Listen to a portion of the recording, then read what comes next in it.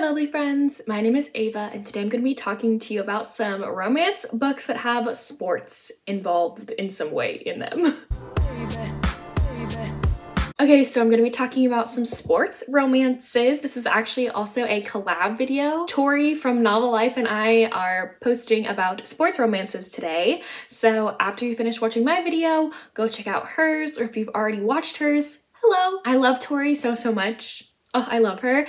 And she reached out to me to do a collab video, so we chose sports romances. And I'm really excited because I've never made a sports romance recommendation video on my channel before, so these might be new to y'all, but maybe not. Sports romances, I think I'm very picky about because I used to be a sports person myself. I was heavily into sports growing up. I was a swimmer, I was a soccer player. What was the other one I did? Softball. And so sports, I grew up with those, and so I'm very particular and picky with them. So these are the ones I think like are the cream of the crop. Amazing. One of the characters in the couple in these books is a part of a sport in some way. So there's some books in this list where like the sport is kind of like mentioned, but it's not heavily prevalent. I don't know how to describe it. Like the sports romance part in here, the sports part in here is not necessarily the main part of the book next to the romance part, if that makes sense. I know that might be very confusing. I'll just get into the recommendations. First, I want to talk about a Jennifer L. Armentrout book. She writes under the pen name J. Lynn sometimes, or she used to. So this one is called Fire in You, and this is the last book in the Wait For You series. And this I think is my favorite of the series because it's just so good. This is kind of like a teenage crush to lovers. It's also an age gap and kind of forbidden, okay? So this is about Jillian. Years ago, her childhood crush Brock the Beast, who's an MMA fighter who works at her dad's martial arts place. Her dad basically has Brock as kind of like his right-hand man, kind of. He kind of like rejects her and it breaks her heart. And so it's years later, Jillian is back in her father's company. She has gotten a job at her father's company and she has put her whole past with Brock behind her, and she thinks that she'll probably never see him again because Brock isn't really involved with them anymore. But then Brock is back in her life. He's back in the martial arts company. They're forced to confront what happened to them many years ago, and Brock is starting to realize that Jillian is way more than this teenage girl who had a crush on him a couple years ago. But obviously it's very forbidden because her dad is the boss, you know? If you want to read a fighter romance, an MMA fighter romance, I feel like this one is a really good one to start out with. You don't need to read these books in order at all. It's like number 6 in the series. However, like you do see them like as side characters very briefly in one of the previous books. I don't remember which one. So like you can read this book on its own. These books aren't heavily interconnected, but I love this one and not a lot of people have read it, so I'm recommending it to you. Next, we have a fan favorite. We have The Year We Fell Down by Serena Bowen. This one has incredible disability representation in here. This is a college romance as well, so this is about Corey and Hartley, I'm pretty sure, right? Yes, Corey and Hartley. They are both living in the handicapped dorm on their college campus. Because Corey has been in an accident recently and she is not able to walk anymore, and so she is wheelchair bound. And then one of her dorm neighbors is Hartley, and he is in a cast, I believe, because he got in a hockey accident. Both of them are hockey players. However, Corey is very distraught about the fact that she will probably never be able to play hockey again. And yeah, it's the romance between the two of them. There is great, amazing banter between the two characters. And if you love a good college romance, this is it for you. I'm kind of like diving away a little bit from college romances just because like, I don't know, they're not my vibe anymore. The main reason why I love this one is because of the disability representation in here. Like I haven't read the rest of the series because college romances aren't really my vibe anymore. I really love the disability rep in here, and just to talk about hockey. I love hockey romances. I know a lot of y'all do too. So I think every single book in the series centers around hockey, and I'm going to talk about another Serena Bowen book involving hockey later on in this video. So yes, I really recommend this one if you love college romances as well as hockey romances. Next is a very popular author and a book that people are very hit or miss for. So we have Fix Her Up by Tessa Bailey. A lot of people love this book or they hate this book.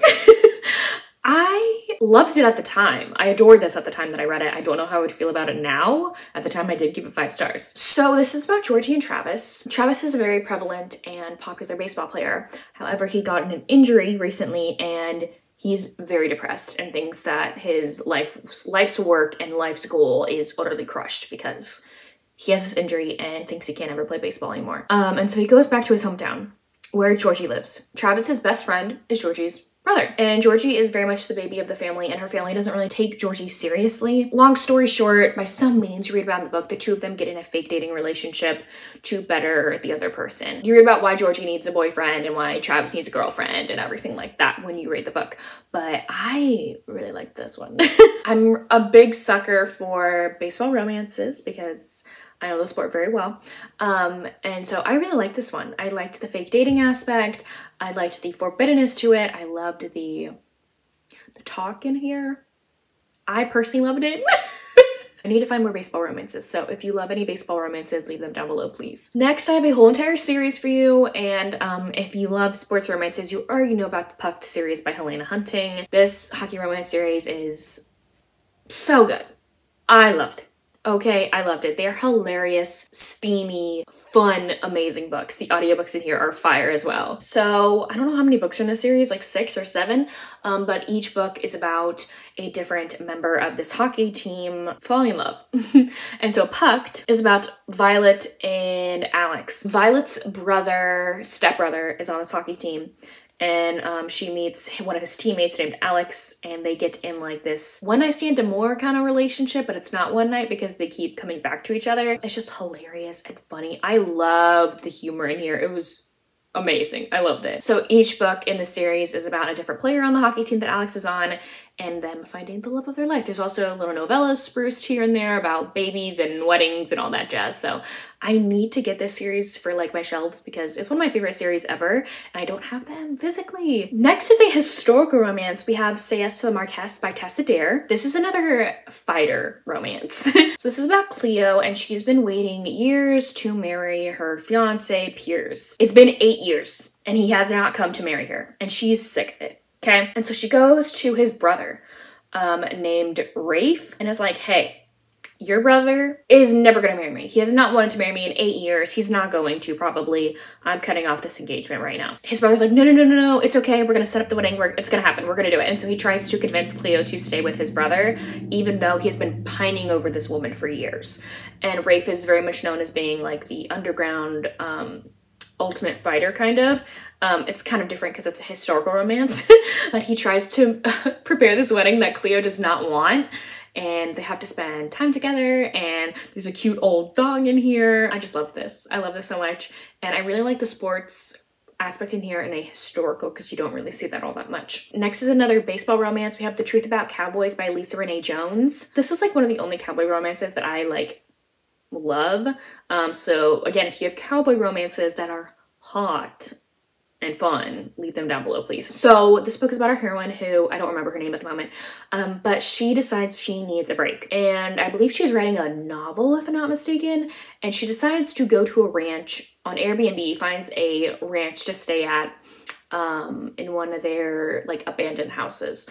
And so on the way there, I think her car gets stuck in the mud when it's like flooding or something, and this really gruff, broody guy ends up helping her out of the mud, and she's like, wow, that guy was rude, but he helped me, whatever. And so then she goes to the ranch, and the owner of the ranch's grandmother is the one that put the cabin for rent or whatever on Airbnb. So she's staying there for a little bit, and little does she know that the guy that saved her from being stuck in the mud, her car being stuck in the mud, is the guy who owns the ranch. And he used to be a very, very, very popular baseball player. Our hero left the career because of some family tragedy, so he hasn't really played since, and he feels like he can never go back. Like, he doesn't have the same drive and talent that he used to have, and so the heroine kind of like pushes him to be the man that he knows he can be. And oh, it was so good. I love the incorporation of baseball in here. I thought it was great. Next, another fighter romance. We have Neighborly by Katrina Jackson.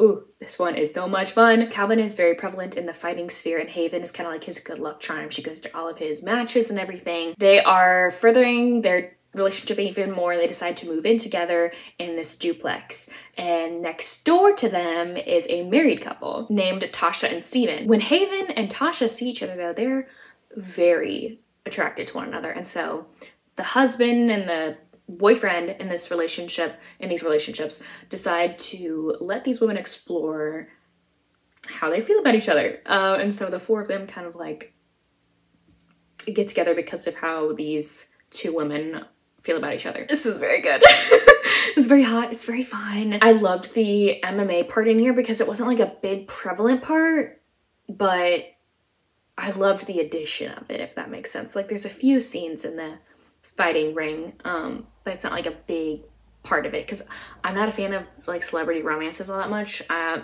only know of a few that I love, and sometimes sports romances tips the line of celebrity for me, and so if the celebrity part in here is like too big, I don't really care for it. I find it very cringy, and so I just loved the incorporation of MMA fighting in here when it wasn't that prevalent, if that makes sense. You might be very confused by what I'm saying, but I loved how much MMA fighting was incorporated into this book. Next, we have Xoxo by Sarah Nye. This is another baseball romance. So this is about Scarlett. Love that name, that's my middle name.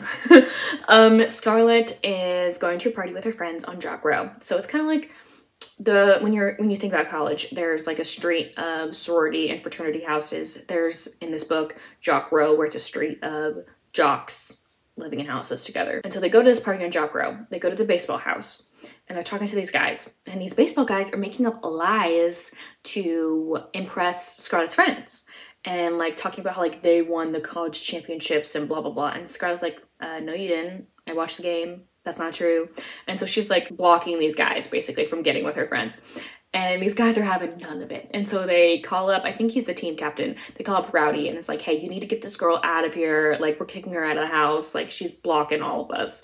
And so Rowdy takes Scarlett outside and won't let her come back in. And Scarlett tells him, like, I'm not leaving my friends alone. Like, I'm not ditching them. I'm just gonna sit on the porch until they're done. And so he's like, okay, well, I have to sit out here with you so you don't come in. So like, we know you don't come in. Okay, sorry, I got interrupted. I don't know where I left off. But Rowdy and Scarlett end up sitting on the porch talking all night long. After that, every single weekend, they just want to sit on this porch together and talk all night instead of going to these parties. And so they do that. And it is so sweet. So yeah, baseball isn't like a big prevalent thing in here, but it's like touched on kind of. There's no like baseball scenes or anything like that. But I just thought this was great. I love this one. I love like a good like get to know you before I like you romance, and that's what was in here. Okay, next is one that like I consider to be a sports romance, but other people may not. We have Nerdgasm by Kimberly Reese. So this is the romance between Addie and Theo. Theo is a TA for this college class, and Addie just happens to be one of the students that is in the class that he's a TA for. And so the first moment that Addie sees Theo, she's like, I want him. I want him. So she makes it her life mission to get this guy. He is an innocent hero. He also has a stutter, and he stutters only when he's really nervous, especially around women. And so it's just really cute and sweet, and I love just the romance so much. Theo in here is a very big swimmer. So swimming isn't like a prevalent point in this book, but Theo, you see Theo swim in the book every now and then. I used to be a big swimmer, and so I just loved that aspect in here because you don't read a lot about swimmers in romance books. So I just thought I would mention this book. It's one of my favorite. It was one of my favorites of last year, so please check it out. Lastly, I want to mention the Brooklyn Bruisers series by Serena Bowen. I'm only going to talk about the first one, which is called Rookie Move. So this is the romance between Leo and Georgia, and it's also a second chance romance. Leo and Georgia were boyfriend and girlfriend in high school, but then Georgia gets sexually assaulted by another person, and she feels like she's damaged goods to Theo, and so she breaks up with him. It's years later. She is now, I think, the social media manager or the marketing manager. I don't remember who. She's a part of this Brooklyn Bruisers hockey team. Her dad is the coach, and she helps out the team. And they get a new player, and it is Theo. He's a rookie, and it is their second chance romance now. And so hockey in here, I just love Serena Bowen's incorporation of hockey into her hockey romances because I think it's great.